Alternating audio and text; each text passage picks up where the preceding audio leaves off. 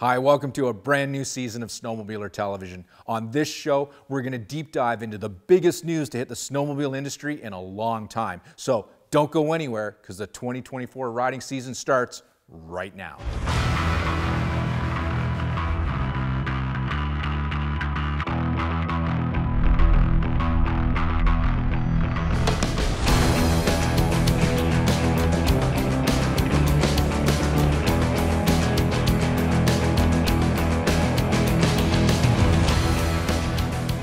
STV is brought to you by Yamaha, revs your heart.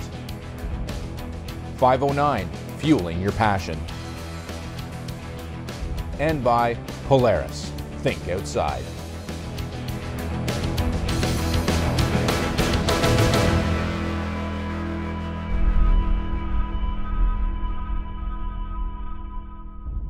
It was this past summer that the snowmobile world was rocked by the news that Yamaha was going to cease production of snowmobiles after the 2025 model year. Now, some people out there said that they could see this coming a mile away and that it was so obvious even the Simpsons could have predicted it. But that's the problem with predictions. If you make enough of them, one or two are bound to come true, both good and bad.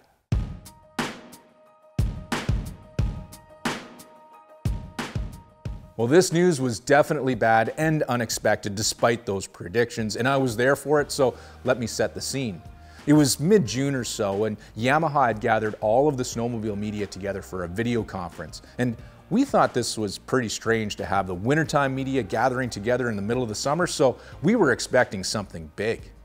I was hoping we were going to hear about the successful pairing of a Yamaha Genesis engine into the new Cat Catalyst chassis, and that it was going to be available as a limited build production for 24 and a full model for 2025. At least that's what I was hoping for, and we all know now that wasn't the case at all. In fact, it was about as opposite as you could get from what I was thinking. There was stunned silence on the line after the announcement was made, and personally, I felt as if one of my 4 favorite dogs had just been shot and killed to death. It's been a minute since the news went far and wide back on June 28th, and I've done a lot of thinking about and talking about this decision. Now, I remain disappointed that one of the 4 manufacturers building snowmobiles for this industry that I love is going the way of the dodo, but I understand it and have accepted it. Now, I wasn't there in 1968 when the first Yamaha snowmobile, the SL350, hit the snow, but I sure do feel a privilege to be here at the end after such a tremendous run that Yamaha has had in the industry. Now, it doesn't matter if you're a Yamaha fan or not, there is absolutely no denying the driving force and the influence that Yamaha has had developing the snowmobile lifestyle that we know today. For me, my Yamaha experience started when I desperately wanted a Yamaha Phaser back when I was a kid, but that never happened. Instead, my Yamaha story really starts in my late teens when I was just getting involved in the snowmobile media world, hanging around with guys like John Massingbird and riding those old pogo stick VMAXs and XTs that, if I remember correctly, had just a touch of inside ski lift. Now, those machines soon evolved into the trailing arm SX sleds in 1997 with Yamaha's first triple-cylinder 700. These machines were much better handling than the previous generation sleds, and they set a standard for which all others were judged, and I was there for that.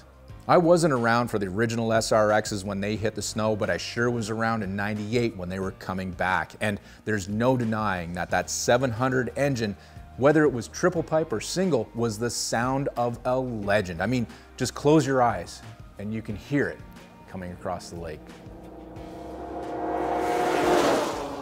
Then I was also around in '03 for the very first RX-1 when that 2-stroke sound changed to 4. At the time, Yamaha was the first to bring a performance 4-stroke to market, and even though the rear suspension left a little bit to be desired, those sleds soon evolved into the Apex. Possibly the most refined 4-cylinder, 4-stroke sled ever, still beloved by both past and current owners. Then there were sleds like the Nitro, which capitalized on the popularity of snowcross, bringing Yamaha's bespoke race sleds to the public. And of course, the venerable Vectors that were possibly one of the best, most comfortable all-around snowmobiles ever built. Then in 2014, Yamaha put together a supply agreement with Arctic that put Yamaha motors in Cat chassis, which began the next chapter for Yamaha and set the stage for a lineup with the most powerful engines ever in a stock snowmobile. Now, some people felt that this was the beginning of the end for Yamaha, but I disagree. This partnership, if anything, kept Yamaha in the game and kept pushing their industry competitors forward with ever more powerful sleds as they literally tried to keep up. I was there for all of that, and I'm super thankful for that opportunity. I did miss out on some of the early days though, back when sleds like the Enticer, the SRV, and the original SRXs were on the snow. Maybe you have those memories, and if you do, that is truly amazing. And even though production will end after 2025, that's not gonna be the end for the enthusiasm for Yamaha snowmobiles, because these sleds are gonna be on the snow for a long time to come. And I'm glad I'm gonna be there for that too. Coming up after the break, I hit the road to meet up some Yamaha riders and maybe even a legend or two. This segment is brought to you by Yamaha.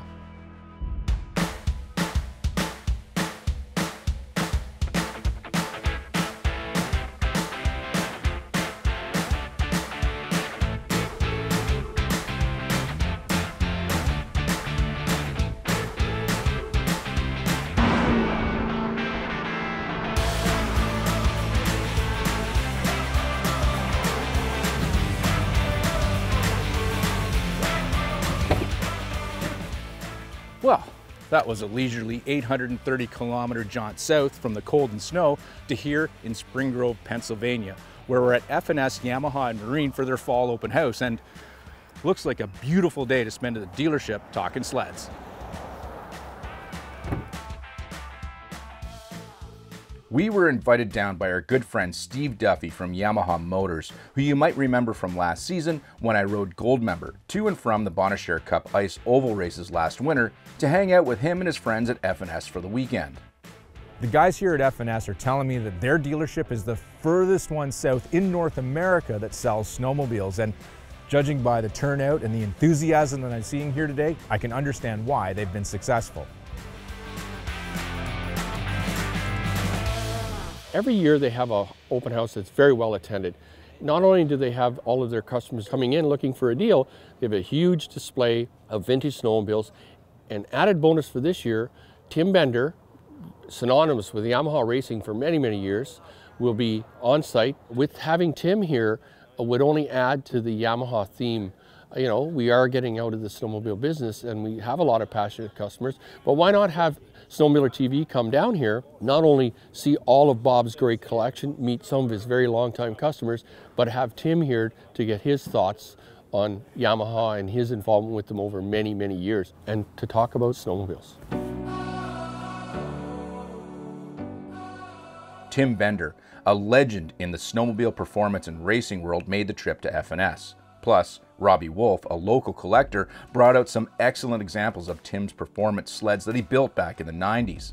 It's not often that something like this happens, and getting the chance to speak with Tim was very special.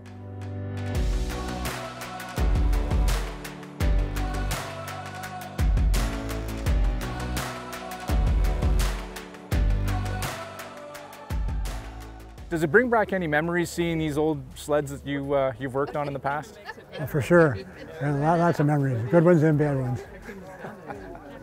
And with the sleds that are here, is there a favorite sled that you like amongst the group? Yeah, the one you're sitting on right there, the Avalanche. It's a three-cylinder. We built it. They took a two-cylinder and cut it in half of the cylinder off, cut the other half of the other one off, and welded the two together and made a three-cylinder out of it. So it's 854 cc's, and it was a heck of a trail sled, 160 horsepower. What were some of your fonder memories from, back in the day? Did you enjoy racing? Did you enjoy maybe the development of sleds like the Avalanche and things like that? What was sort of your fondest memories from your career as a snowmobile engineer and racer? Well, mainly I had been racing and sold Yamaha performance parts to keep racing, so I could fund my race effort. But when Yamaha came on board as a performance specialist, it put another feather in our cap as far as Yamaha goes. Now, are you still working on sleds a little bit?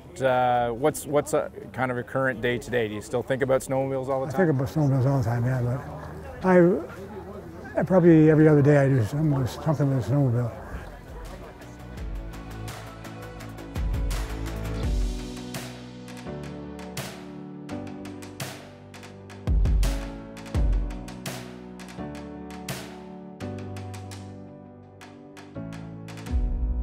Oh, this looks familiar. I mean, this is exactly like mine. Well, I mean, it's a little cleaner. There's no rust on the trailing arms though, so that's not like mine. What's the track look like? Well, this track looks much better. Yeah, I mean, way cleaner than mine. Actually, thinking about it, this is nothing like mine. Mine is an absolute piece of crap compared to this thing. Oh well. I own mine. It doesn't run, but I own it.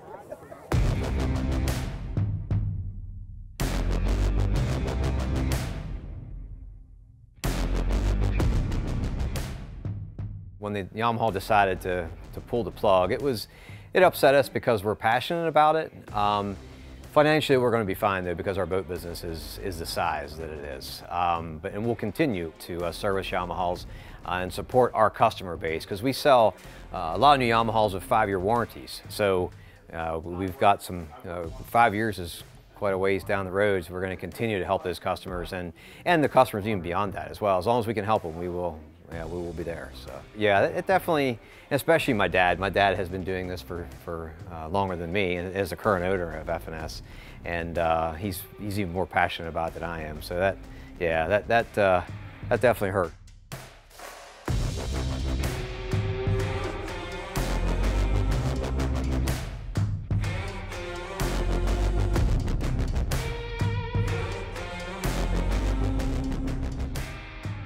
The ringleader of this event is Bob Sell, the S in F&S, and his infectious enthusiasm for snowmobiles is greater than most.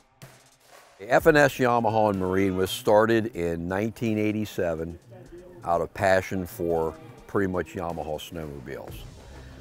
Myself and another gentleman started it. We added boats to it in late 80s, so it's been doing very well ever since. Of course, we're sad about the Yamaha leaving the industry, but we've grown our business to other levels. So we have an annual open house festivities, snowmobile oriented. We always have an annual vintage show, and this has been probably going on for 25 plus years. I have a few Johnson Evinrudes. I'm a Johnson Evinrude fan. My father sold those when I was a boy. That introduced me to snowmobiling. And I have my 73 SR 433 here, which I built and was fortunate enough to race at Eagle River, vintage, 2001, 2003, and 2005. And I won in 03, 440 free air mod, very passionate here. Us drag racers from the East never went a roundy round. I have a few other sleds in my collection. And I'm hoping that we can go, like maybe we ought to go right now. I'm busy here, so let's get going right now. We're going. This segment is brought to you by Polaris.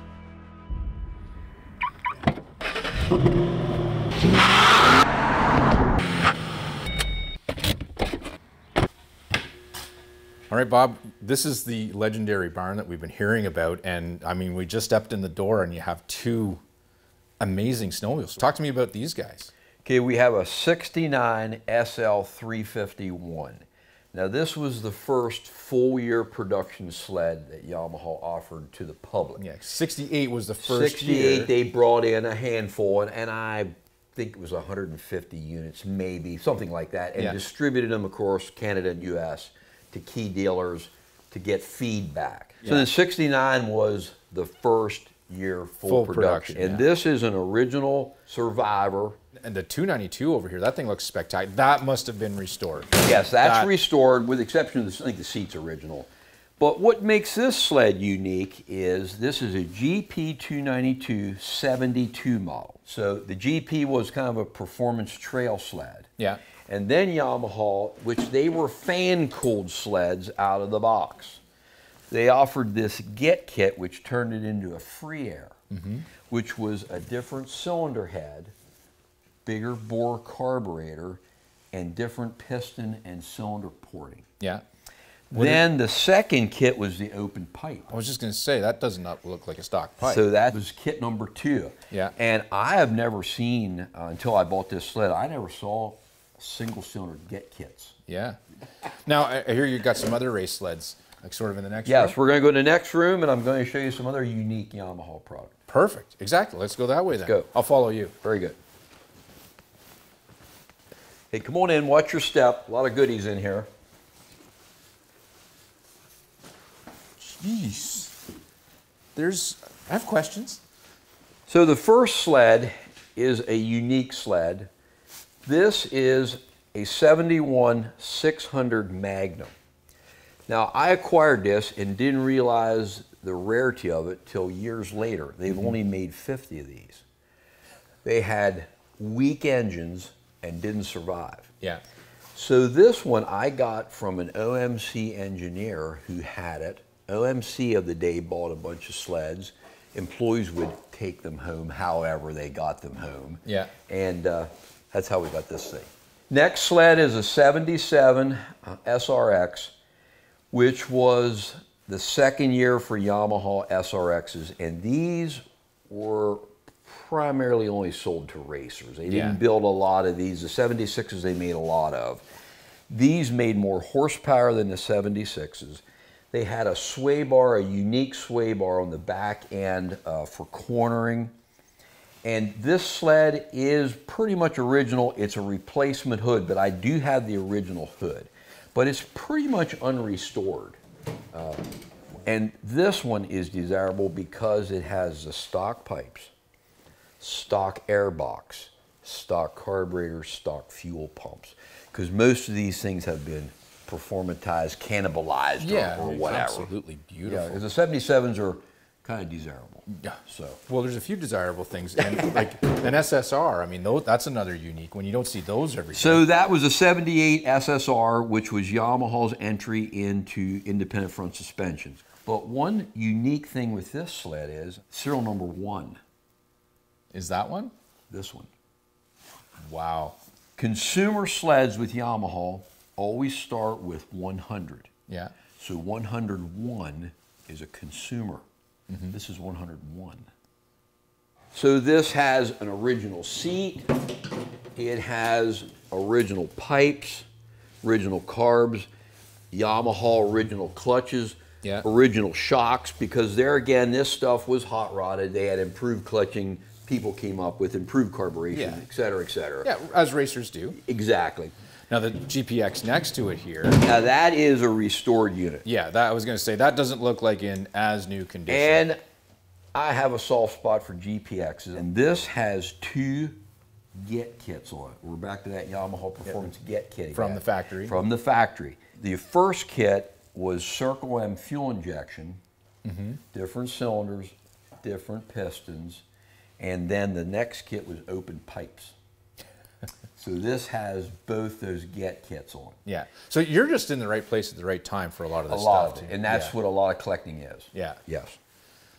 And it looks like you're into motorboating too. You got like 1 or 2 or like 70. I have a nice collection of outboards, some unique, some not unique, but... And this, like, you don't see this every day. There's a lot of stuff you don't see in here every day, but you really don't see this every day. Very unique sled. We were going to be a dealer, and I got one. Of course, I cherish this one that we got. Because how many are, like, together? There were supposedly 13 shipped that didn't have seats or exhausts on them. And they made 53 of these sleds, and bankruptcy hit, and they were done. This part of the garage, I mean, wow, you've got a VMAX 4 up here. First year, and that looks pristine as well. First year VMAX 4 Survivor. Yeah, because it has quite a bit of mileage on it. Yeah. And it's good. And I also have in another storage facility a 97 VMAX 4, which is last year. Yeah. So I have a first year. You got them step 4 deep here. Is that a boat tail That's Grand a Prix? Grand Prix. Boat tail Grand Prix. And they were made, I think, 3 years. They were very expensive. Well, they weren't for everybody. They were not. dollar-wise or performance-wise. And I mean, you had to be half blind because I'm sorry, that is ugly. Oh, but ugly. As you can see, I got the sickness bad. Oh, incredibly bad. But I also got to get back to my dealership. Our open Yeah. house is in full bore. We got a couple hundred people there. I understand that. And I really appreciate you guys wanting to see Well, I this appreciate stuff, this, so- but I got I got to get going, you know. I got questions. Bob, hey Bob. This segment is brought to you by Ultimax Belts.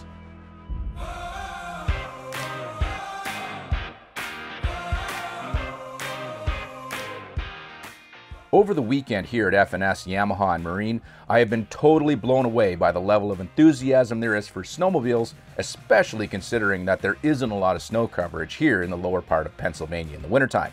Here, folks have to accept the fact that they have to travel to ride. Places like New York, Maine are popular destinations, along with Ontario, Quebec, and New Brunswick.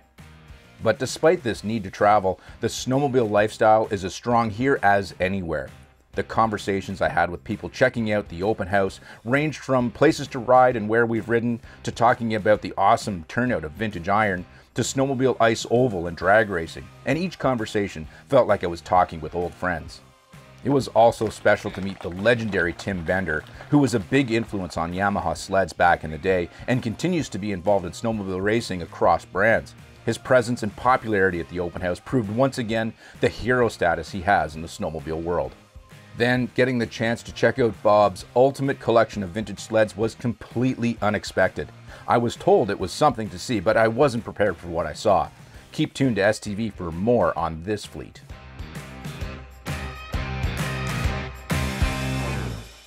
Anyways, that wraps it for this show. We'll see you next time on Snowmobiler Television.